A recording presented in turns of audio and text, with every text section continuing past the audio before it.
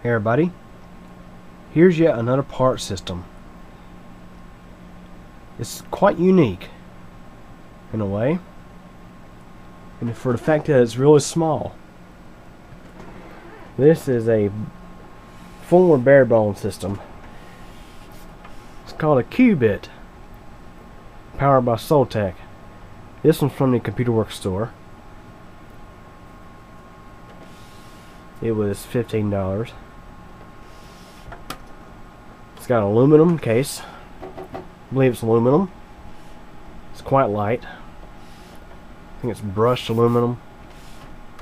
Even the drive bays.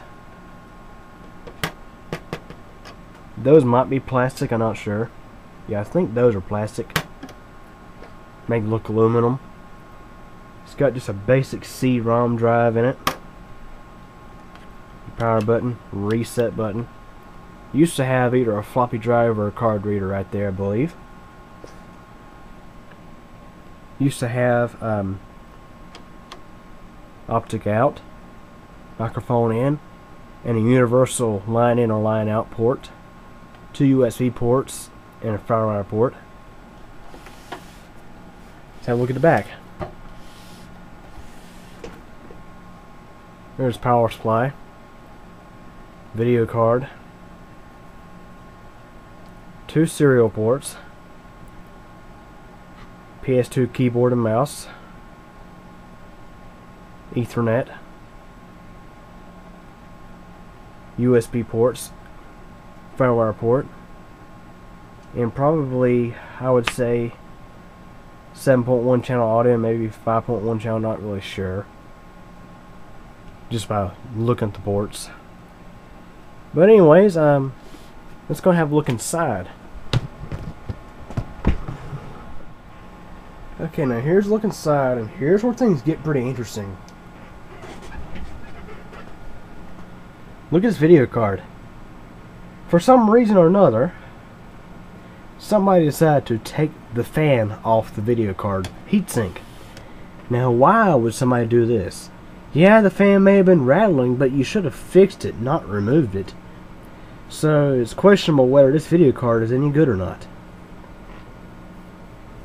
Anyways, moving on, we have a proprietary sized motherboard. This may, however, be similar to like mini ITX.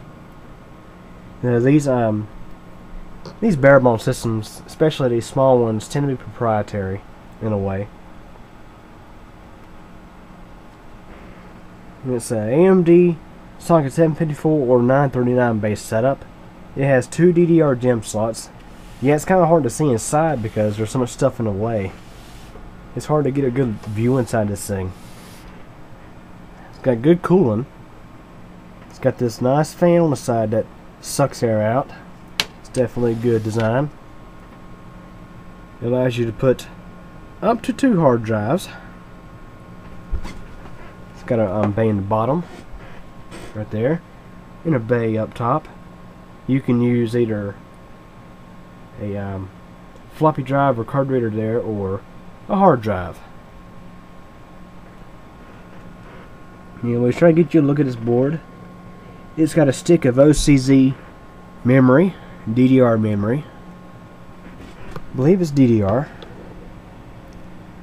Yeah, I believe it's DDR. And of course, okay, it's a DVD-ROM drive. I was looking for the DVD logo on this faceplate, and I didn't see it. Let's look again. I don't see it there. Apparently the faceplate got changed out. So okay, so we have a DVD-ROM drive in this system. Now I tried to sing at the store, it didn't power on. So it could be a bad power supply, it could be a bad motherboard. Now what interests me here is power supply looks like it's brand new. So I'm looking at the date code on this power supply, and it's 2008. And the system's older than that, so apparently the power supply has been replaced before.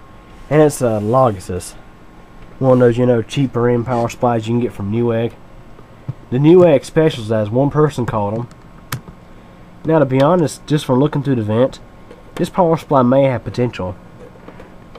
I mean, it's got half decent sized transformers for probably a 250 watt power supply or 300 watt power supply. Anyways, I'll have a more in-depth view of this thing later on, of the power supply. So what I'm going to do is I'm going to hook up a different power supply, or try to do that for that matter, and see if I can get this thing to start up.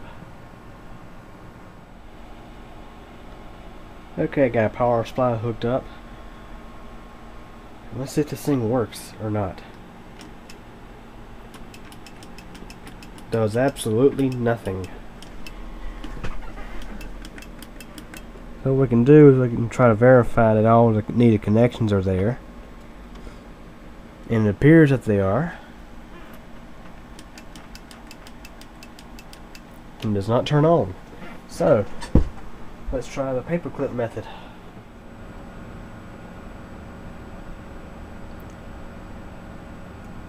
Fans turn on, but motherboard does not do a thing, so it appears to be dead.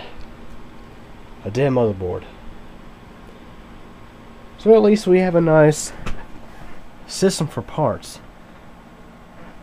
See, that's the only downside with systems like this.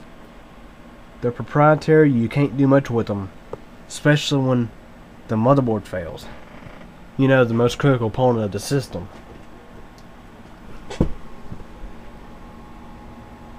Anyways, there's your look at the motherboard.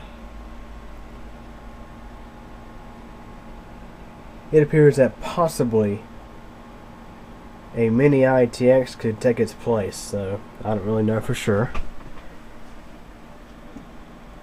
It's a question of whether or not the video card is good. I could slap a fan on it and see if I could get it to work. Well, I could test it before actually putting the fan on it, but anyways, got let's see, a gig of memory, a DV-ROM drive, and a power supply to play with. I think that's worth $15. And some cables and other things. Before I end the video, I figured I'd have to go ahead and show you guys the specifications on this thing. Anyways, there's the specs on the power supply. Let me get you a better focus. Kind of awkward angle, but anyways.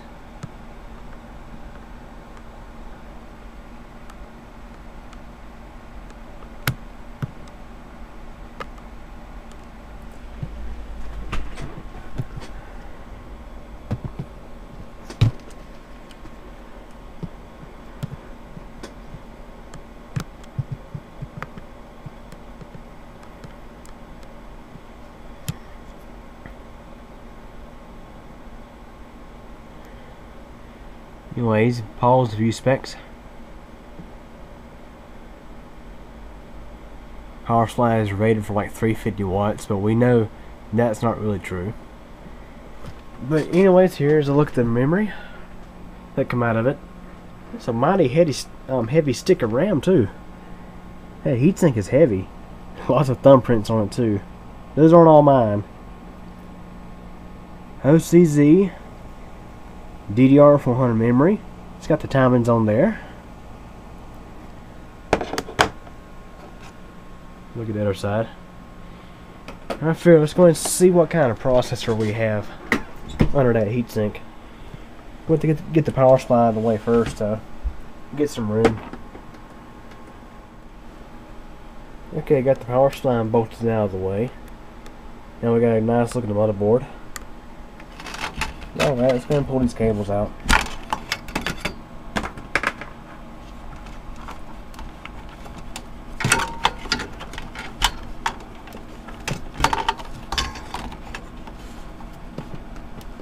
Kind of hard to do this one-handed. Alrighty. Now let's have a look at that CPU. See if this is like at 754 or 939.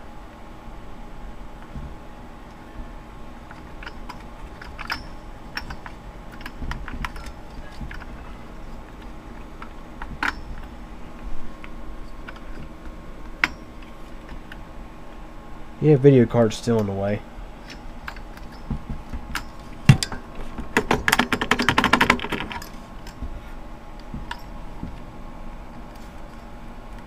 Again, hard to do things with one hand. There's your stock AMD cooler. Let's get a paper towel. And let's wipe it down and see what we have.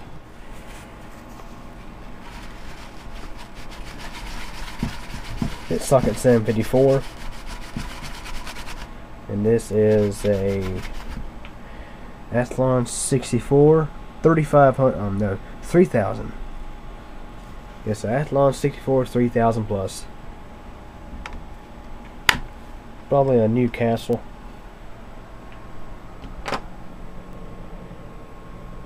Anyways, that's the CPU. And a final look at the motherboard. I'll scrap it for all those good caps. Got some Panasonics on there and some Kimicons. Got a nice slot cooler there. I could probably use that in a TV box if I could mount it some way. Anyways, any questions or comments? Feel free to ask, and thanks for watching.